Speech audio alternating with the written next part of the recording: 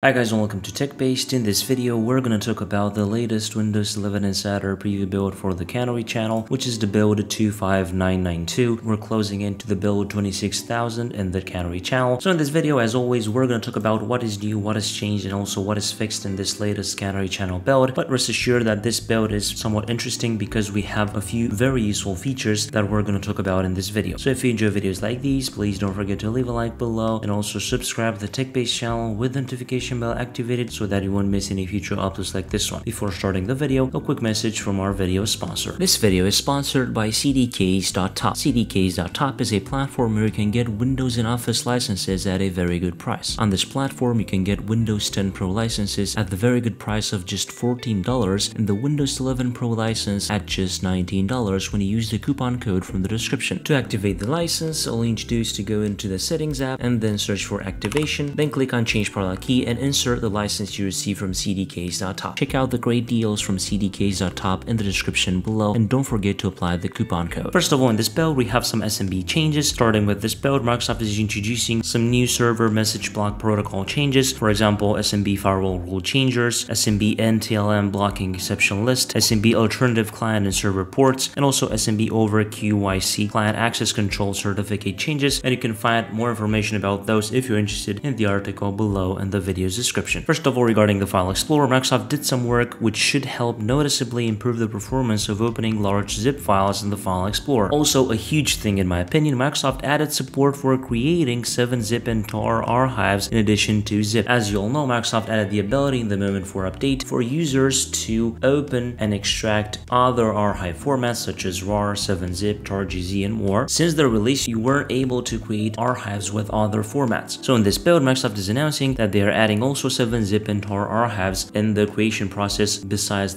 .zip. So let's test that out. I'm gonna right click on a file and we have here a new section, compress2. Before it was compress2 zip, now it is compress2, and we have three options: zip file, 7z file, and also tar file. It will be interesting if Microsoft will also add RAR and maybe other formats if other users use other formats. But this is huge in my opinion, and this is a great addition to Windows 11, and this edition maybe will be released on the main release in a few months, so Microsoft has a lot of time to test this out in the insider channels. Also related to the File Explorer snap layouts, Microsoft will now show suggestions in snap layouts that help you instantly snap multiple apps windows together. When hovering over the minimize or maximize button on an app or Win+Z to launch the layout box, you will see app icons displayed in various layout options to help recommend the best layout option that works best. So basically, if we're using this, you'll notice that this will be the layout with File Explorer, Store, and Settings. And you can do that, of course, with other layouts as well and other apps. Related to the File Explorer, Microsoft is also applying a visual change or a fix, if we can call it like that. Basically, there was a thin line whenever you were focused on a tab in File Explorer and you had the scaling greater than 125%. This was noticed by Foundation3 on Twitter, so shout out to him. Related to Windows Copilot, Microsoft is now testing a new position for the Copilot icon, which would be in the right side of the taskbar. You'll see some screenshots because on the Canary channel machine, I don't have Copilot enabled, but you're gonna see how that looks on the screen, and this will basically do the same things, but it will also close Copilot whenever you click on it, which is also a nice addition. Also in the settings app, then system, then sound, and your preferred microphone, for example, Microsoft has added a new microphone test layout. Basically, this was also noticed by Foundation3 on Twitter, so you can see here, start the test, then talk or play audio at a normal level for a few seconds, and you have a few options here, volume, and also start test. I think this is also a nice improvement. In this build, we also have an update for the Snipping tool app. To get that one, just open up the Microsoft Store, go into the library section, then just click on get updates to get all the latest updates that are available for the Canary channel. And this will basically improve HDR display support. Screenshots and screen recording on displays with HDR enabled should be able to better display colors. I think that is also a nice improvement. Now let's talk about a few fixes in this build. For example, Microsoft fixed the issue causing blank options to show on the personalization and privacy and security settings pages, where if clicked on it would crash settings. Fixed an issue causing the context menu to draw off screen when invoked using touch or pen on the side of your desktop. They also fixed an issue where settings home might show a prompt to sign into your Microsoft account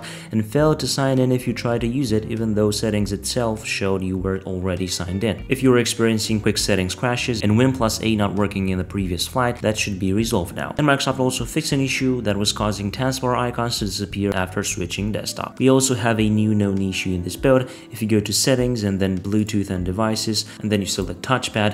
This will crash settings. As you can see, settings is currently bugged and crashed, so this will be of course fixed in a future flight. So this is the latest Canary channel build for the Windows Insider program. I hope you enjoyed this video. I think this is a pretty interesting build, so make sure you install it if you're on the Canary channel and test all the features out for yourself, and let me know below in the comments what is your favorite one. If you enjoyed this video, please don't forget to leave a like below and also subscribe to the TechBased channel with the notification bell activated so that you won't miss any future uploads like this one. I was Emmanuel from TechBased. Until next time, have a nice day.